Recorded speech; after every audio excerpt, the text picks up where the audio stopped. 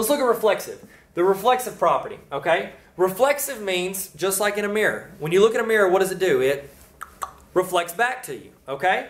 So you're going to reflect across. Reflexive property means that something is always equal to itself. Super simple, but you will still have to use it, okay? So that means that 7 is equal to 7. That's true. 8 is equal to 8. Yeah, that's actually a property. That's something we have to teach. It just is something in math that means it's true. So essentially we're doing a proof, and we need to prove that something is equal to itself, or an answer here is the exact same, like 14 in this problem is equal to 14 here. The reflexive property gives us that, okay?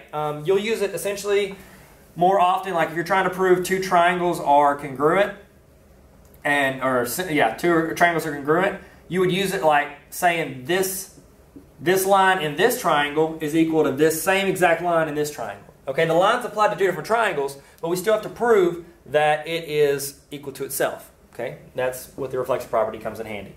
Okay, cool.